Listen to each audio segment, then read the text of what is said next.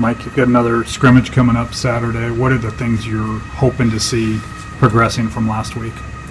Well, one, we've got to be able to do a better job being able to communicate defensively, line up, and play our assignment. We do pretty good in situational things during practice. There's a third down period, a team run period, a pass scale, red zone. It's when we've moved the ball, it's been, play the down and distance out or a scrimmage situation that defensively we have not executed at a very high level. And, that's, getting your eyes to your coach, getting lined up, communicating. So I need to see that. We've got to tackle better defensively. I think we missed 14 or 15 tackles in a very short scrimmage, and that's too many. Offensively, we got to take it to the next level. We got to execute at a higher level.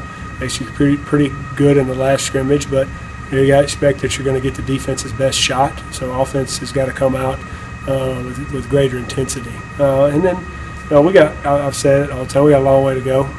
I'm glad it's April 6th. I'm glad we don't play until August 26th, because there's a lot of improvement that we need to make as a football team.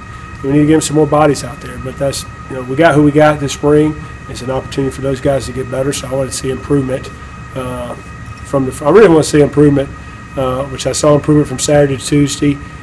Today, better improvement in the red zone by the defense, and then I want to see improvement from today to Saturday.